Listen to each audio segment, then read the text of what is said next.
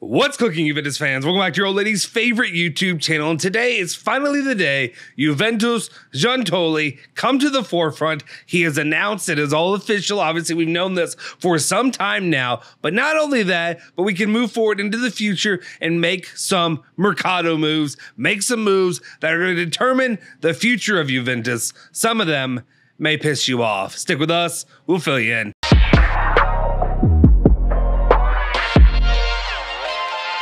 Ciao ragazzi, welcome back to the Bianconeri Zone. My name is Justin Sofro. Today, it is Friday. Thank God it's Friday. It is Friday, July 7th, 2023. And of course, I got your latest rundown of all things Juventus, all the news you care about each and every single day. Before we do anything though, do me a solid favor, smash that like button, hit the subscribe button, hit that bell icon to stay notified for all of our latest videos if you haven't done that already. And if you haven't done it already, I'm gonna keep asking you, like I said, one more again, if you could, pop on over to the Now We Can Talk Like Men podcast channel, giving away a t-shirt. Every 100 subscribers that we get, we're giving away a t-shirt. So if you could, it's right now it's your easiest possibility to get a t-shirt is to pop over there, hit the subscribe button, and we'll be giving that away here shortly. All right, if you haven't already done that, do that now. Okay, let's get into it. Let's actually talk the news. Let's first of all open it up talking about our man Giuntoli, who I didn't realize was a Juventino, or I guess everybody's a Juventino when they come into Juventus and they become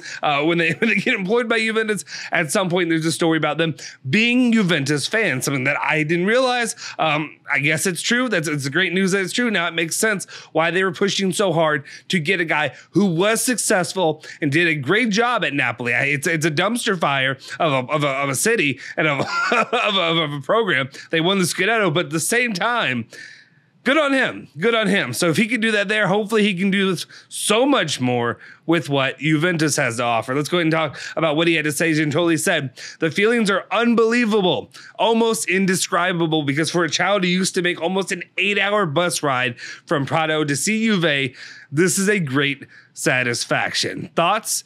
To my dad, definitely. A great Juventus fan who instilled Juventusness in me. To me, that's just kind of cool. Like, I don't know how you're gonna think. Maybe it's just me, and I'm a dad now, and as a fan of multiple, not multiple teams of Juventus. When I say multiple teams, of teams locally, basketball and American football wise. And growing up with these teams, with Juventus, with the Italy national team, with the Louisville stuff here locally, seeing my kids like dive into these teams and actually be passionate about it. Even in difficult times right now, right? Unfortunately, when I was younger, both of them were doing better. Now we're in difficult stretches right now for Juventus, and I'm hoping to see them bear the fruits of their labor of toiling through this time. Obviously, they're very young, but that's just cool to see a guy who grew up with it, who is a father who instilled it in him. That to me, that's just something cool. I don't know, not trying to get too cheesy, but it is cool. All right, let's continue on though and talk about the second part of this. And yes, I know I am the guy who usually crushes Juve and all that, and usually this stuff would make me vomit. It's less about like loving up on the guys who are making tons of money and more about loving up on your dad and the father-son relationship and what sports means to that. The baseline, the pulse of what makes sports great. Continuing on, he goes on to say, my description of Juventus, fascinating and ambitious. We have to work harder than others. Whether we do it better will be time will tell. Certainly, I'm a hard worker. We need to put together many heads and one heart. Obviously, doing a little bit of the rah-rah stuff. Teams got to get together. We got to make sure we do the right things. Wanting to like put the brakes on a little bit of the expectations. He just came in. They're in a difficult situation, not being in Champions League if he were here a year earlier or at a different time, also being stuck handcuffed to Max Allegri. We'll see. That's one of the things I'm interested to see. We know there's reports out there. Well, not reports. He's meeting with Max Allegri sometime this week and getting together with the team as well sometime this week and going player by player through all that. How many guys is he going to say, this is it? This is like either make or break time, or it's already it's broken. You got to go. It's time to get out of here. Time to focus on the future. Time to focus on new guys who will help us in the future. Let's move away from that. Let's talk about some guys in their situations when it comes to Juventus and how Giuntoli maybe will affect it. We'll see. Let's talk about Paul Pogba and his situation. I'm going to throw this up there now. One thing we know is out there have been these Saudi Arabian Al Hilal. I'm tired of hearing the name Al Hilal at this point, but all these Saudi Arabian oil money is trying to come for the top players in Europe. Before, it was always just try to get them to the teams that they buy, the European football, when it comes to PSG and Newcastle, of course, Man City and everything else that goes along with that. Now they're also trying to get your players and take them out of Europe and take them out of European competition, which to me is kind of a big no-no, but if they got that money, that's what they're going to try to do. And that's why every big-time European football player is going to have a Saudi Arabian name attached to them at some point as making an offer. In here, Nico Skinner talks about the situation for Paul Pogba, which he said Paul Pogba doesn't want to leave Juventus. He's not interested in going to Saudi Arabia. He is working hard to be in good condition at the beginning of the season. He is very motivated to delete the last nightmare season, which is important to me. Because a lot of people have come at me and said, well, you don't need Milinkovic-Savic. And I understand that may not be the priority position. I get it. But Milinkovic-Savic is a top-tier player that Juventus has been pining for years. And if you have an opportunity to get him, you get that shit done. You get it done, son. But going off Paul Pogba, and also, I'm sorry, Paul Pogba, I hope everything works out. I hope you're going to be healthy. I hope you're good to go. But the past is the past. I've seen what I've witnessed, and for all I know is last year is probably what we're going to get more of this season. Since how often do you see guys really recuperate and get back to full health and get going? I understand it doesn't always happen. So Paul Pogba, keep it up. And I understand you're making good money. You're making fantastic money, life-changing money right now. So that's one reason you don't want to leave too, even though you can make that same kind of money, I'm sure, in Saudi Arabia as well. Anyway, that's enough of Paul Pogba. Let's move forward and talk about the other player of the news that we had yesterday when it came to Parisi, and we thought he was going to be a Juventus player, but now it's like maybe it's Fiorentina. What is the situation there? Well, Romeo Grassi gives us an update and says that it is true that Juve had contacts with Empoli for Parisi, but without finalizing the deal. They didn't finalize it. The club must first sell. And here we go. Here we go back to the line. Every year, year in, year out, can't buy players until we sell. I'm sorry. If you have to sell before you can get a player like Parisi, I think it's a fine addition. But that ain't, this isn't bringing in Paul Pogba, bringing in Milinkovic-Savic, bringing in Vlahovic, bringing in these top tier talents. This is Parisi. You have to sell to bring in Parisi. We are in dire straits. And I mean, well, I guess we know that. I guess we're aware of the financial situation and everything surrounding the environment of this club. But at the same time, it's frustrating. So anyway, Parisi, I guess they got to sell some more to make room for him. And we will talk about some of those players that they could be selling to make room for players moving forward.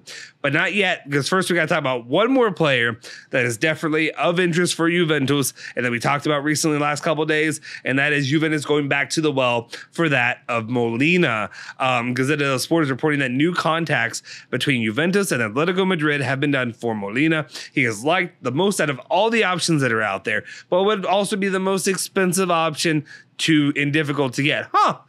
If only this guy would have been cheaper like a year ago. Could you imagine if this guy was available and affordable like a year ago? Like just a year ago, just 365 days ago, if he were on the market, that would have been something smart that Juventus could have gone after. Anyway, but that's also, they're saying why contacts continue for that of Castagne and Home as well. Even though obviously, you've guys like Inter sniffing around home too. Anyway, we move it on and we talk about now the sales that Juve could have happen. I feel like I'm going to do that money show that was popular in the 2000s. If you're American, you know what I'm talking about. Dude, just like money gunning it and whatever, being crazy. And maybe that's my personality when I talk anyway, but whatever. We move on to the Sports reporting that West Ham has opened up to an 18 million option with 3 million bonuses in euros. So let me rephrase that. That was terribly said. 18 million euros plus the 3 million euros in bonuses, 21 total deal for Zakaria. And this is one of those things where it's like, really? So like last year, we're talking about 35. We're talking about in the 35 range. And now these are the options that are being floated out there for Zakaria. Obviously, you're going to want to try to sell him and try to move him along. How will Juve come back at this? Are they going to agree to it? Or are they probably going to try to raise that offer a little bit more, say, give me a little bit more money, and then we can make a deal happen? We'll see. Something to keep an eye on, though. But just again, more unfortunate circumstances for Juventus. And I think this is going to be another situation where, because players, either if they're not in the plans or because players don't want to play at Juventus and don't want to play not in the Champions League, they'll go to West Ham. But you know what I mean? At the same time, Juventus's options may be depleted, right? Anyway, let's continue on. And these are the ones that are going to piss you off, right? These are the ones that are going to make you upset. It made me a little bit upset, at least the rumors that are put out there. Two young talents that Juventus has, and I don't know if this is a Giuntoli thing. I don't know if this is just Juve as a whole. I don't know. I don't know if it's the players that are pushing for it.